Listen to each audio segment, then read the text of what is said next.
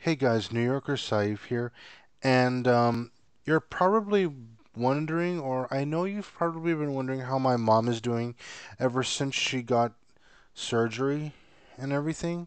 I know you're probably wondering to yourself if my mom is better now and whatnot, or you don't know how she's doing, if she's getting there or not, well, or something like that. Well, I just want to say that all in all, guys, every day she's improving. As the days go by, she improves.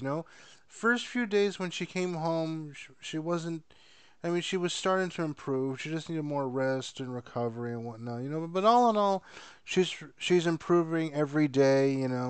She's not her 100% normal self yet. Probably by next month or the month after, or even in November or December of this year, or even when we get to the start of 2023. I was about to say 2021.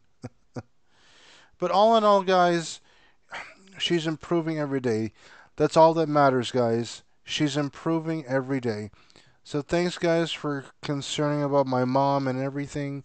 But all in all, she's just improving every day. Alright, guys, that's all I can say for now. This is New Yorker Safe signing off. Don't forget to rate, subscribe, comment.